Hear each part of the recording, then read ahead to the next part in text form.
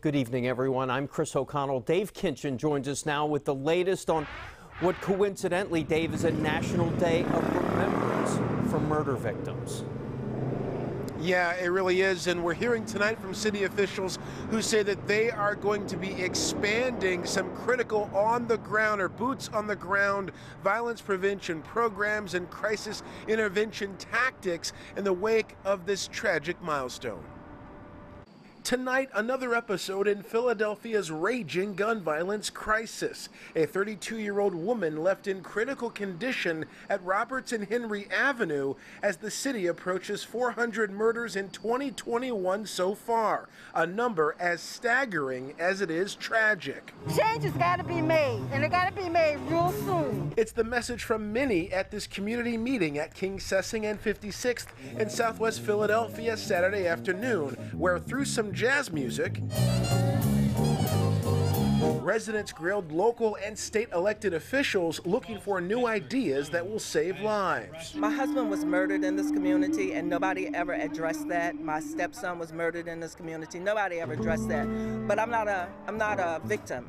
I'm a survivor. Phyllis Walker is so driven for change, she said she organized this meeting with money out of her own pocket, spending that makes sense to her, but she questions the city's $155 million pledge in violence prevention spending set in the current budget. The communities are really not going to see any of that money.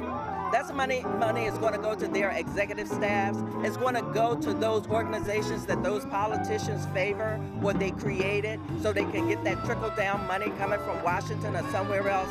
That's why these communities look this way. Police do credit City Hall's group violence intervention program for a breakthrough in this area. We are down 40% in gun violence, 40%. But everyone here agrees more needs to be done.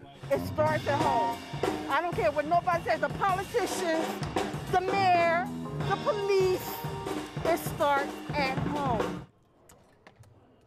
Mayor Kinney released a statement tonight saying he is heartbroken over the loss of 400 souls to gun violence. He says the next week the city will be announcing community organizations, grassroots organizations that will receive city funding to expand violence prevention programs. The mayor also says while police are doing everything they can, the city needs people to report anything they know to police. 215-686-TIPS, 215-686-TIPS. That's what the mayor says tonight. Back to you. Let's hope people use that number. Dave Kinchen in Center City tonight. Thanks, Dave. And it's